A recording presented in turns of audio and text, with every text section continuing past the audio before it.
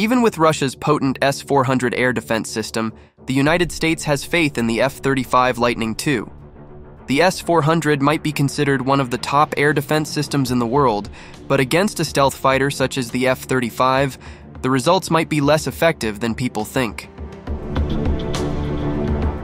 The Lockheed Martin F-35 Lightning II is best known for its advanced stealth capabilities, making the detection of the aircraft by regular air defense systems almost impossible.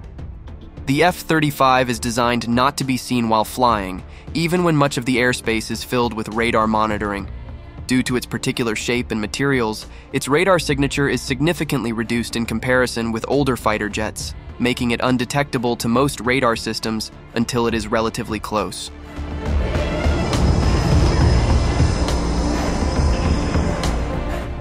The S-400 Triumph is Russia's technologically most sophisticated system for targeting stealth aircraft like the F-35, but there are colossal limits to the degree in which such detection can be done.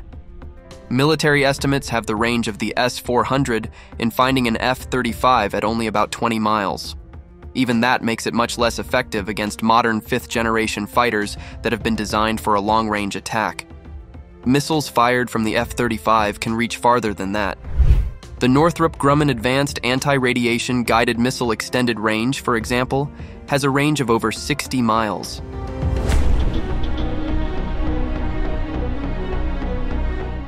As stealth technology is nothing short of a game-changer against radar systems, combined air defense systems present a far greater challenge because they work together as one unit. Even these networks have problems with countering stealth technology effectively.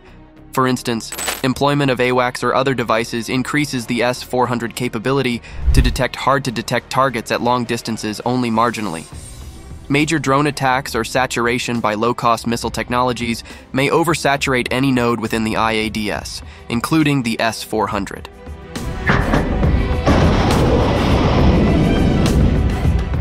The nature of the stealth fighter finds its modus operandi for continuous variation and refinement in tactics and strategy against surface-to-air defenses.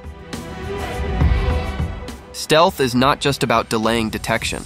If possible, it's about timing any eventual detection for critical moments when defenses are at their weakest. If fired from standoff ranges that no low-frequency radar can detect, simplified advanced anti-radar missiles carried by stealth fighters like the F-35 can reach their targets undetected. What do you think? Let me know in the comments below. See you in the next episode.